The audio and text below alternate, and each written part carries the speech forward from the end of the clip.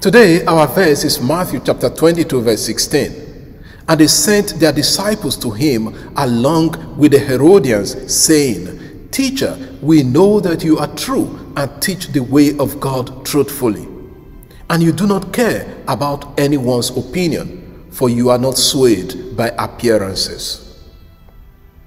After Jesus told the parable of the wedding banquet and how the Jewish people who were initially invited missed the invitation, the Pharisees went and plotted against Jesus.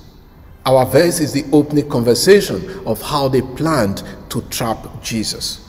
The Pharisees sent their disciples to Jesus along with the Herodians. When these came to Jesus, they said to him, Teacher, we know you are true and teach the way of God truthfully, and you do not care about anyone's opinion, for you are not swayed by appearances. The first thing you notice in their statement is that they flatter Jesus. In this verse, they tend to affirm who Jesus is and what he stands for.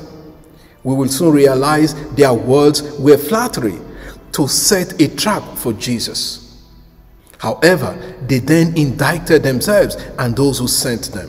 Let us examine what they said about Jesus. First, they addressed Jesus as a teacher.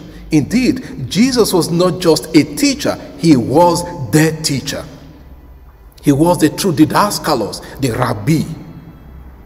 Second, they acknowledged that Jesus was true and taught the way of God truthfully.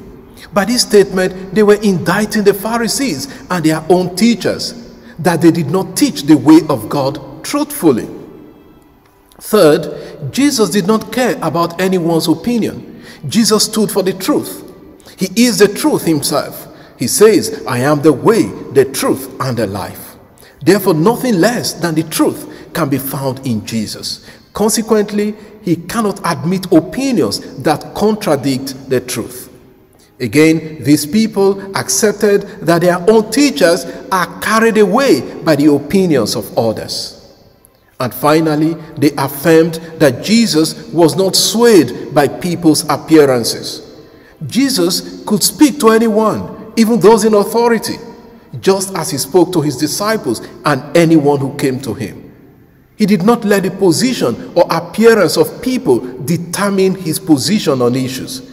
He stood for the right thing always. These 4 points stare us in the face today. Can we say we stand and teach the truth about God with sincerity, stand by and live by them? How often do we flatter people to win their praise and attention or admiration or get what we need from them, even when we know deep in our hearts we are not sincere with them? How often do we bury our heads because of the opinions of others instead of standing up for the truth of the gospel? How often do we allow people's positions and appearances to silence us or change our position on issues? Lord, we pray for the grace to remain steadfast, true to your word, and not be swayed by people's positions and appearances. Amen. God bless you, and I wish you a lovely day.